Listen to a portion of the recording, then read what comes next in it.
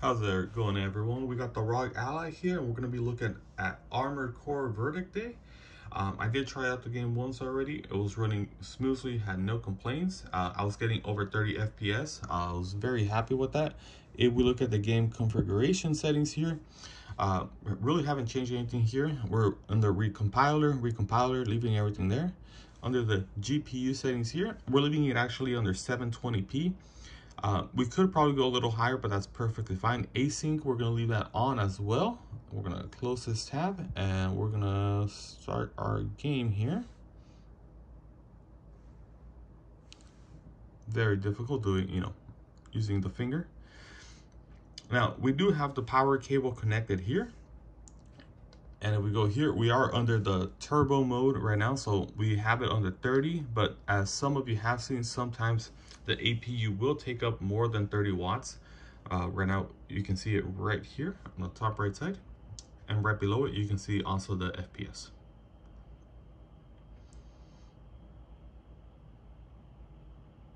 It does take a while sometimes to load up the game, so just be patient. There's no rush.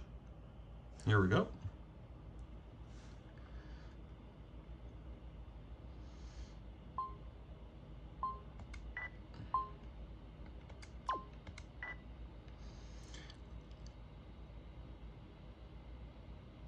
The nice thing about this right now is the controller is already set up to work just fine. I'll get closer to the camera right now so you can get a better look at it.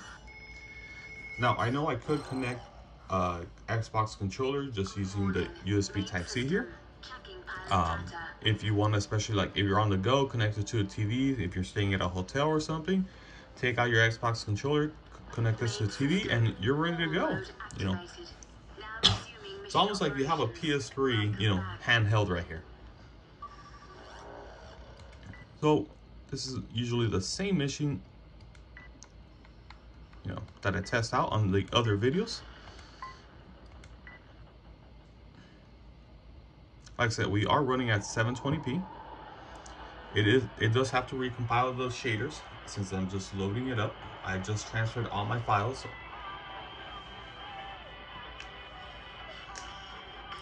You there? I'll go over the mission. There are 2 units up ahead. One is the Venite border guard. The other, a serious recon unit. They've been in a standoff the past 2 days. Still 32 watts for the APU, 30 FPS still. Notice the temperatures are somewhat high. We are running an emulator. It is very demanding. All right, let's get started.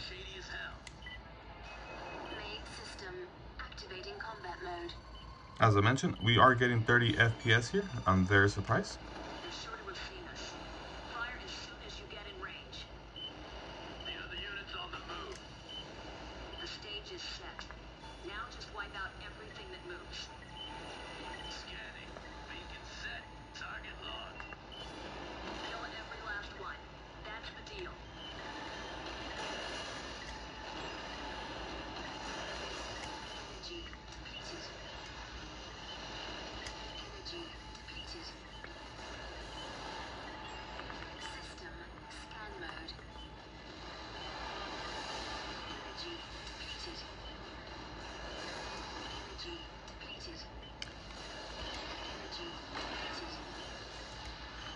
I'm actually very surprised how smooth it's running, considering that on a 5800X Ryzen, it does struggle to run sometimes.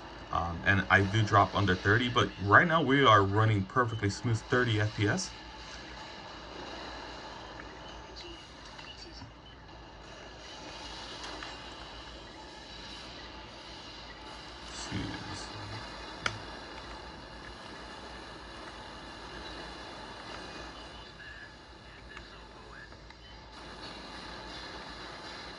Try to make sure I keep it in camera view.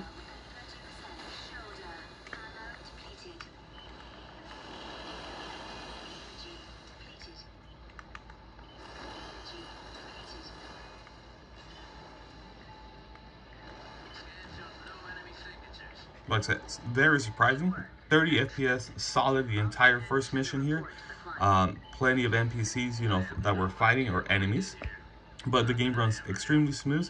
Like I said, we could turn on right shader buffers, but if you look at it, it's looking pretty good. So if you want to get some practice in before Armored Core 6 comes out, I suggest you get a pre-order in. I got mine in. I actually got it for like 46, 47. You know, if you're really looking for, you know, a mobile gaming platform, I've been really happy with this. I will say, Tears of the Kingdom runs pretty good. There's some issues with Vulkan at the moment, but it runs. So I hope you found this video helpful, and see you around YouTube.